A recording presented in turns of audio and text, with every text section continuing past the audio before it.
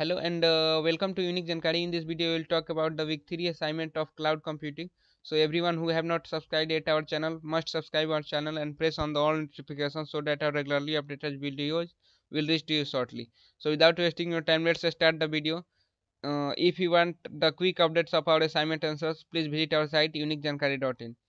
The first question is, which of the following is false about SLA contents? So the first question is, which of the following is false about display contents? The correct answer of this question is option number D, none of these. So everyone mark your answer. Next question is question number 2. In cloud computing, resources are allocated. So the answer of question number 2 is option number C, globally without any centralized agent. So everyone mark your answer. Next question is question number 3. Which of the following is correct about availability? So the correct answer of question number 3 is option number D. Availability is equal to 1 minus downtime by uptime. Next question is question number 4. Statement 1. Coefficient of variance represents the ratio of standard deviation to mean. Second statement is a coefficient of variance is a useful statistics for comparing the degree of uniformity for one data series to another. So the correct answer of question number 4 is option number C. Both the statements are true. So mark your answer. Next question is question number 5. Say a cloud service is well maintaining its 95% availability as mentioned in service level agreement. However, still the services are not performing as expected. When the load increases abruptly, the problem can be referred to as an issue. So the correct answer of question number 5 is option number C, the reliability. So mark your answer.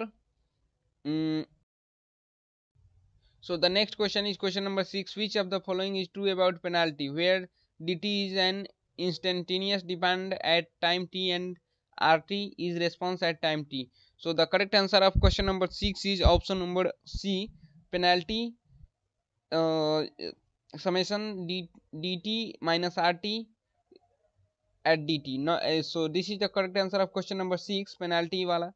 So the next question is question number 7. It is absolutely beneficial to purchase a cloud service when?